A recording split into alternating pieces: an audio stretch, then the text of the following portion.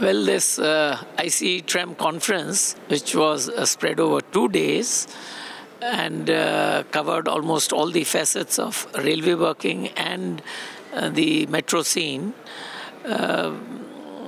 has helped us firm up our views on several issues, whether it's the question of improved reliability or better safety standards or improvement in our services that we provide.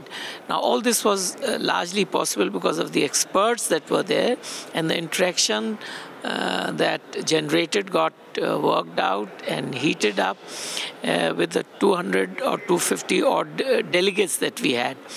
And what comes out of it are some very concrete ideas which somehow remain on the fringe, on the sidelines, and on the periphery, but now they have come in the fore.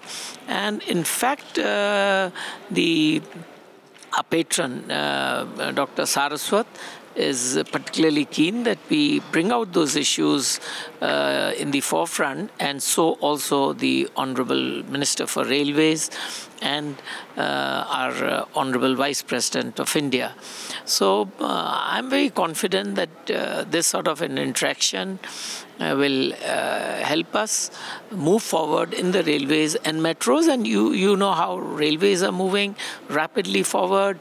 They're bringing in investments worth about 8 lakh crores, and the metro revolution, is going to see capital infusion of something like 4 lakh crores over the next 5 to 7 years, and there are about 20 or 30 or 35 metros which are in the pipeline or in the planning stage. So all in all, it was an amazing international conference, and we had some world-class speakers who are into very specific technologies such as the maglev or the composite materials or artificial intelligence or virtual testing of rolling stock. So it was a composite of so many issues, and we are very happy with all what we did. Right.